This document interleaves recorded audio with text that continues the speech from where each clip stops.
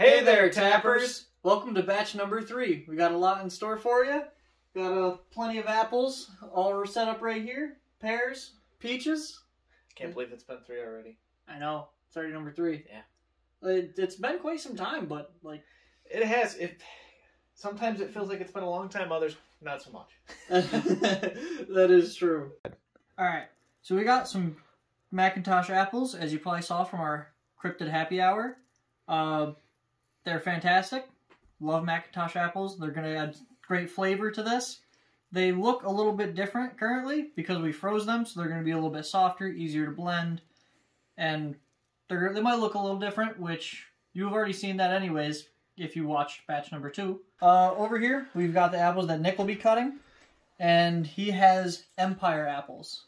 I don't know much about these apples. Yeah, we haven't used these before. It's kind of a unique one. Oh, okay. Yeah. Cool. So if you want to mention this, the first time we've used these, so we're not sure how they're going to turn out, but they should be similar. Okay. He probably is going to cut this, but as Nick just said,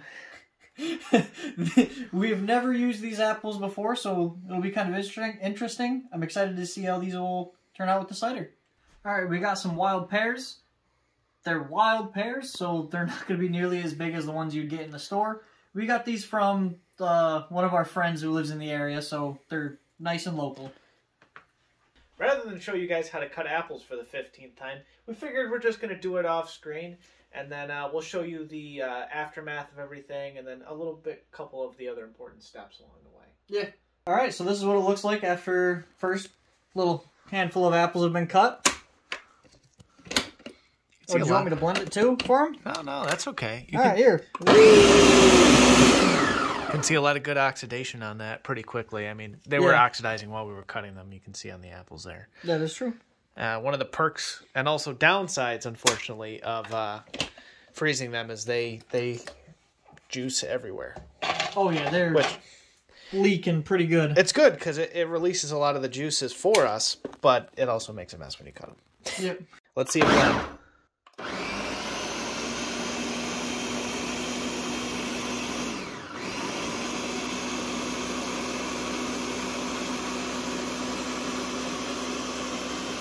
Alright.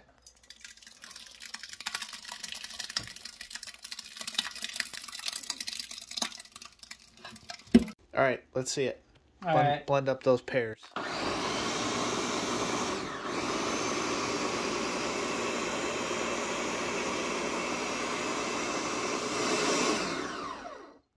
So we've got this bucket and basically a bath of ice. What that's going to do is it's going to help pull the temperature down of these pears even more than they already are, because as we're cutting them, some of them are still a little frozen. But the point is, bring that temperature way, way down, so that way when we add our pasteurized apples, it'll basically cool it down to a workable temperature rather quickly.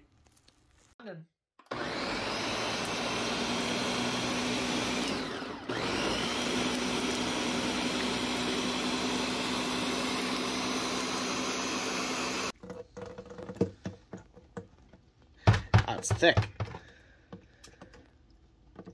I was gonna say, give it a little shake. There it goes.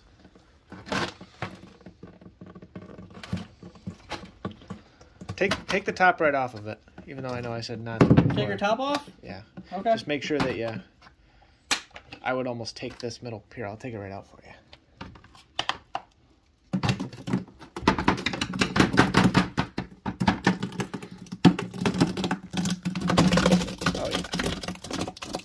So thick, you don't even really need the ladle. No. It's good, though. Thick. Alright, so now we're going to be starting the pasteurization process for our apples here. Turning this on to high so we can get it going nice and quick. The apples are currently at, get ready, it's going to be rather low because they were cold. 52. Warmer than I actually expected. But we gotta wait for those to get up to temp for pasteurization to kill off some of those natural bacteria. And we'll just let that go for a little bit. Time to add our, little bit of sugar. Metric F load. Yeah. I'll give you a stir while you're doing that so we don't get any big clumps.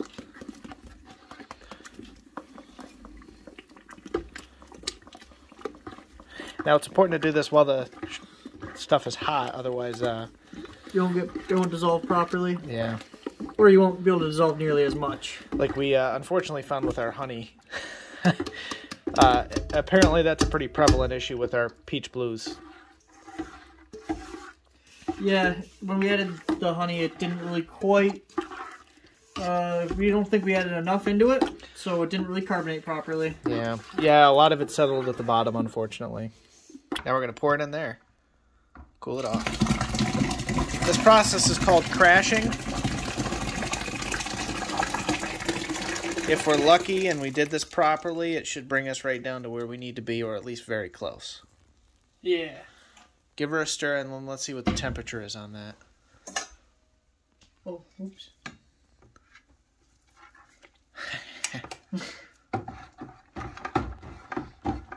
Oh, we might have crashed it a little too hard. Oh yeah? What are we looking like?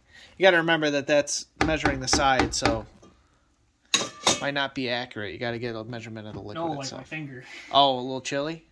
That's still saying 90. Oh, yeah. Oh, you saw that one spot where I hit?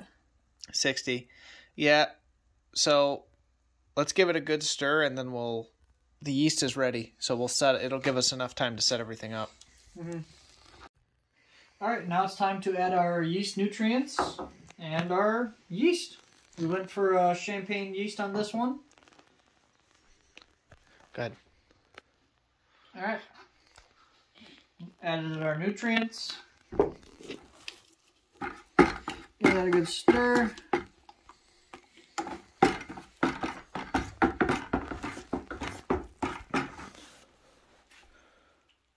All right. I was kindly reminded before we add in our yeast, we want to try and get this up to the 5-gallon mark because we did everything for 5 gallons, and we want to make sure it's at. We have enough before we actually add our yeast first. Perfect. There we go. Good enough. Oh, I've almost forgotten my PEMDAS of cider making. Nutrients, acid blend to get the pH to the right control, and then your yeast. Did you like that, the PEMDAS? I did like your PEMDAS reference, yes.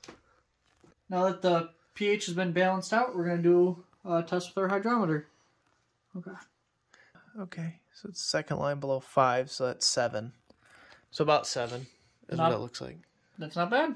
No. That's actually where it should be. Yeah, that's usually what we aim for with these. All right. Now, time for our yeast. And what kind of yeast are we using this time? We are using champagne yeast instead of our yeast blend. We're hoping it gives like some lighter flavors than the ale yeast usually does, because that just pulls anything and everything. So we're hoping to get more of like a lighter flavored this time. Time to get her sealed.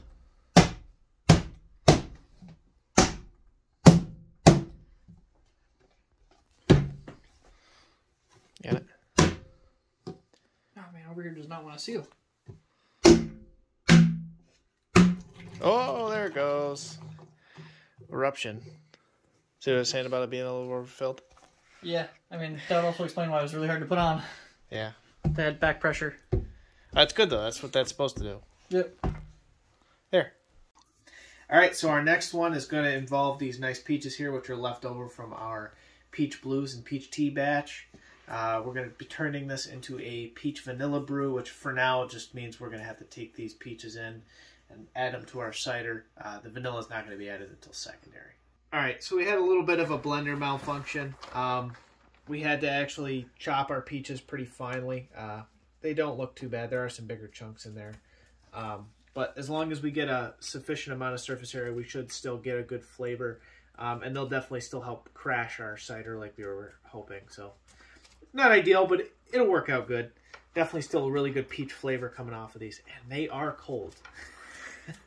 Yeah, that's the truth. All right, so let's pour in our apple sugar mixture here. We added the sugar off camera. We figured you guys can figure out how to add sugar.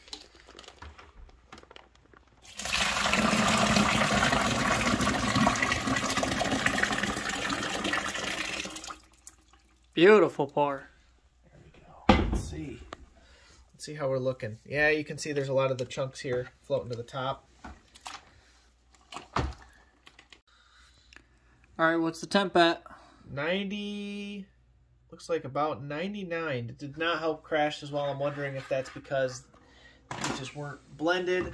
I'm kind of surprised. I figured it would work a little bit better than that, but we do have our nice ice bath that this is sitting in, so we'll let it sit in there for a few minutes while we clean up, and it'll be good to go. All right, so we got to add our mixture of yeast nutrient, energizer, just the same stuff that's in the other one. Make sure that our yeast is nice and happy so it can make good tasting quality alcohol. And now, since I added the water off camera, we will test our pH and get back to you when we have our desired pH. All right, now we're going to see what our ABV is here. See if you can get you a good view of it. That's what we want right there. Let me drop it in, see where it settles. This one seems much higher, and I do think it's the peaches, Tyler. Yeah. So that's looking at 6, 7, 8. I'd say 8, just about 8. Assuming we get complete fermentation, we'll get about 8% in our final brew here. So good median, a little higher than what we like to look for, but still not bad. All right, so this is going back to our blend. So we do half and half being the ale yeast, half being our champagne yeast. And this will give us a good combination of crispness and flavor from our fruits. It's worked well for us in the past with peach, so I think that this will be a good pairing for our peach vanilla cider here. I'm going to learn from what I had Tyler do, and I'm going to leave the airlock off when I put this on. So it's a little bit easier. Oh wow, look at, like, what? Isn't that weird? Oh. Isn't that weird how much easier that is? There. And now we're done. Thank you for watching batch number 3. We're excited to see how our pear and peach ciders turn out. Mm-hmm. It should be good. A lot of interesting smells while we were cooking. All of them positive, thankfully. Yep. And the yeast definitely are potent, so we should be getting some good results, I think. In fact, I wouldn't be surprised if that thing starts bubbling right now. Yeah, I'm really excited for this one. Yeah. Seems like it'll be really good. Yeah. Tune in 2 weeks, and we'll show you where we are with that. And we actually have... what is it? Batch number? Yeah, it's batch number 2, right? Yeah, batch number 2 is going into the bottles. Mm-hmm. I'm laughing so hard at these. Yeah, it's my idea.